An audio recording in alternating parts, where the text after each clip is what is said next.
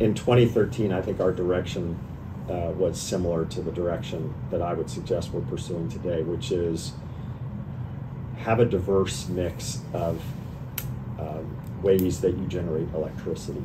Don't put all your eggs in one basket. Even when I started at the company 18 and a half years ago, when we generated a lot of electricity from coal, that was about 50%.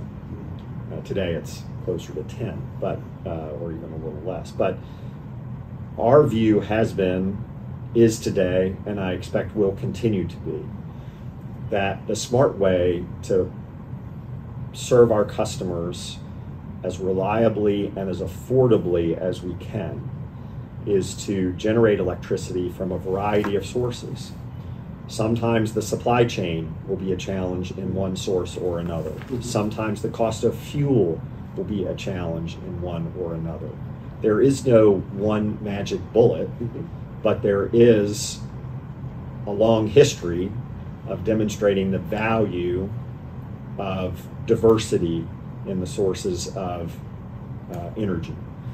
So our thinking in 2013 was, this is another potential way for us to generate electricity reliably and affordably, and obviously it's a way to do that that would be cleaner than potentially some other sources. So as we worked our way through the subsequent 8 years, and we learned more about the reliability and affordability of being able to do this, and the pilot project was part of that. It became clear to us that offshore wind was an important way for us to carry out that mission of reliable, affordable, increasingly clean energy for our customers.